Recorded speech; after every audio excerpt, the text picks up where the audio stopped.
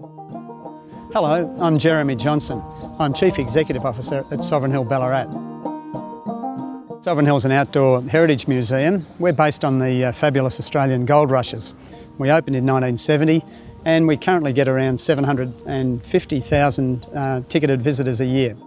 We're really positive about the China-Australia Free Trade Agreement. It's great to see the rubber hitting the road, because what you get out of that is the visit by people seeking to establish business, so agricultural or biomedical or education or whatever it may be.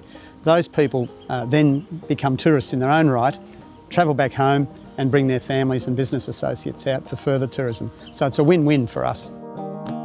I think with agreements like the China-Australia Free Trade Agreement, the important thing is the confidence that gives to people seeking to create business links into Victoria in particular, speaking selfishly, and then the spin-off that runs to tourism. And I think having an office in the market and knowing that less than 1% of China's outbound tourism market, for example, comes to Australia, we've got a huge opportunity to grow off the back of the Free Trade Agreement.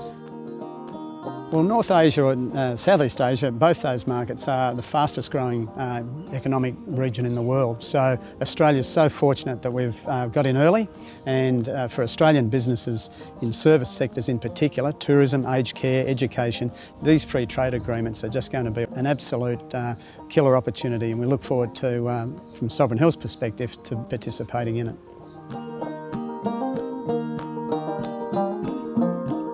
The Free Trade Agreement with China means for Sovereign Hill that we can expand our business there, we can sell a fabulous Australian tourism product, and then we can employ more staff here in Australia accordingly.